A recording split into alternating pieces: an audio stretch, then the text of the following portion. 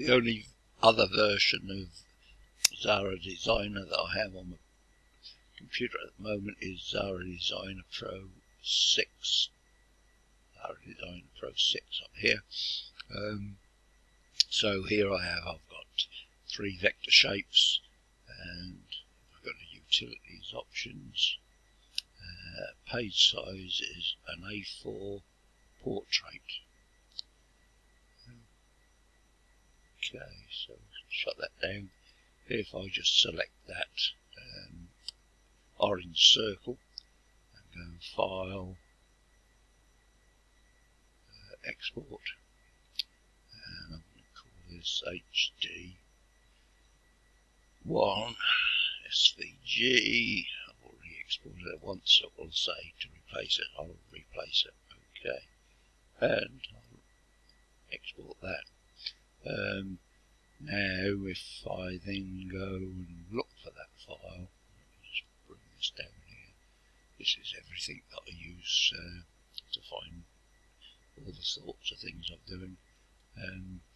I can open that, which should open it in Inkscape.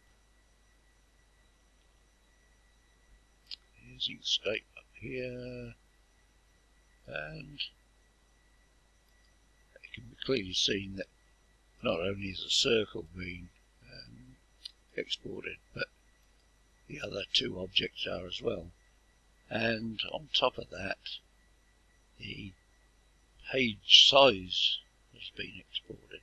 I can't select the page size, but the page size has been exported. Put that down, put that down. To further show that, I'm going to set the background, page background as a pale blue. Again, I'll just set up the circle, File, Export. It's SVG, and I'm going to call this HD2. Export. Okay. Then when I go to everything, and I'm going to select HD2. HD2 SVG there. I'm going to open that into Inkscape.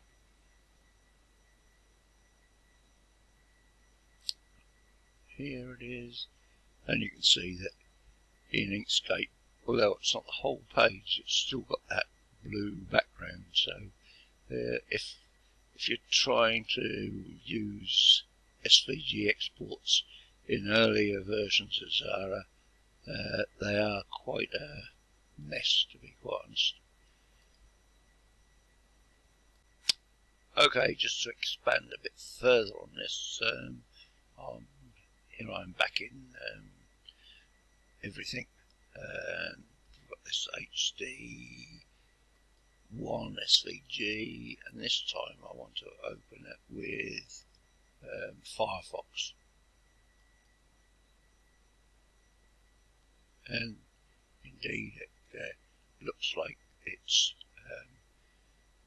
fine. That's instead of just one circle, it has imported the other 2 shapes. But if you notice that the page also has sizing, can I move that down, move this down here now.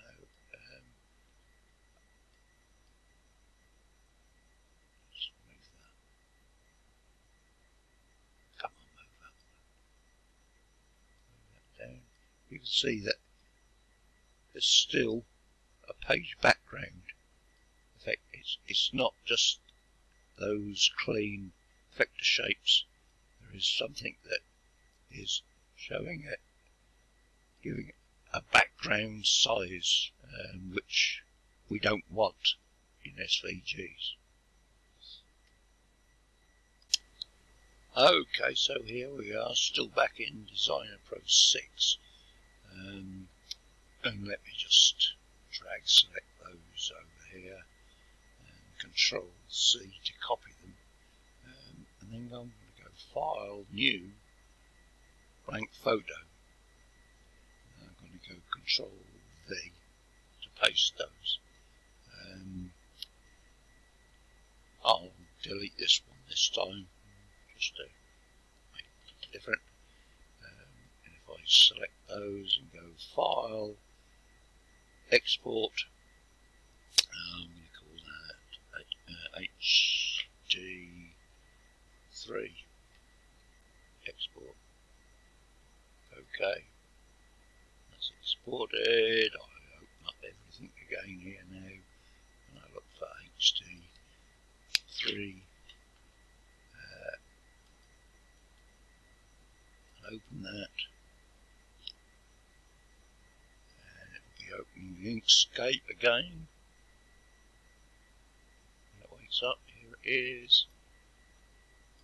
I think this time you can possibly see that there's no additional page size. There is an Inkscape showing a page size, but there's no actual page size. So I can drop that down. If I go into open with Firefox, I don't know why it's way up there. Let me just bring this into Firefox.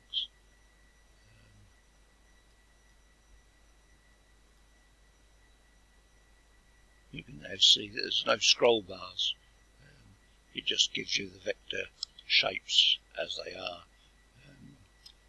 There's no page size being imported when you use the blank photo page, which is a good workaround. Okay, now I'm back in Zara Designer Pro X16. 16. What I can do now, this page, have a look, is options. Options page size is an A0, which is a big page, and it's landscape. Okay, and if I just go to zoom to page, you can see that's quite a big page. I'll go back there, but what we can now do in 16 is, if I just select that one object and go File, Export, I'm going to do that as HD4, should we call it, I think, HD4 Export. And I have this new option, and I just want to export the selected objects only. I don't want to export the whole page area, so I just select that export selected object only. And as these are vectors, we don't need to worry about rasterization resolutions, because we're not using bitmaps at all. And I go OK. And then I'll reopen everything, and we want to look for 4 this time. And there it is, open 4. And if I say open, it will open in Inkscape.